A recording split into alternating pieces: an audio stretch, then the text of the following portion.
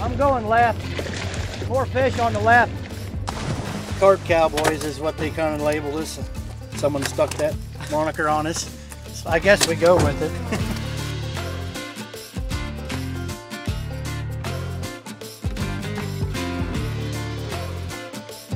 We're removing Asian carp to try to keep them out of the Great Lakes. We're downstream of the Great Lakes quite a ways here. So they like to feed on all the little microscopic stuff that all native fry feed on during their early life cycles. The more of these we can get out and keep them out of the Great Lakes, the better off we're going to be. Many people know them by Asian carp. We call them invasive carp. I'm Kevin Irons, recently retired from Illinois Department of Natural Resources as the Assistant Fish Chief. The numbers are, they could be 30 to 80% of the total biomass of any stretch of water. So this is a big deal. We don't want them in a new environment. We don't know if eradication is possible, but we certainly have demonstrated we can reduce their numbers. Every week or two, we fish with the crew about 6 commercial fishermen. Soaking me! Ow! Right in the head! They are really our carp cowboys, driving the fish, herding the fish. You'll hear banging on boats. All of that is to get them to move. And one thing you'll notice, you'll see these fish jump. Silver carp are known for the jumping.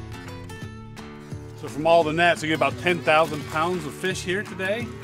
And in a year, we'll take 1 million pounds out, which is over 25 truckloads, semi-truckloads of fish.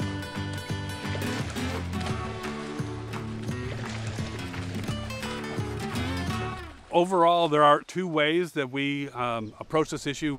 We have the non-structural. That is actually doing the lion's share of the work by removing the targets from the water. And then we have the structural stuff, the brick and mortar up in Romeoville. There's 4 electric redundant barriers that prevent fish from voluntarily moving closer to Lake Michigan.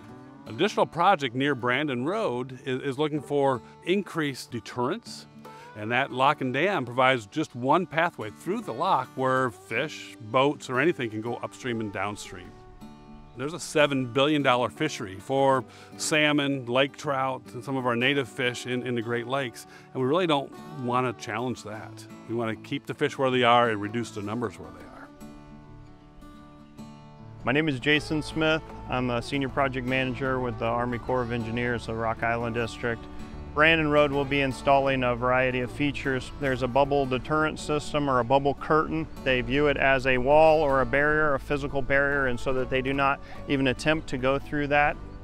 As you progressively move upstream, we run into a hydroacoustic, that is underwater speakers. The noise is prohibitive for the fish, and then electric deterrent feature. If they get through all of those features, the flushing lock then empties the chamber and it washes all that water and those larvae downstream.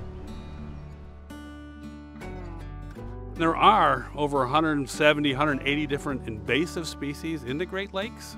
We don't want one more.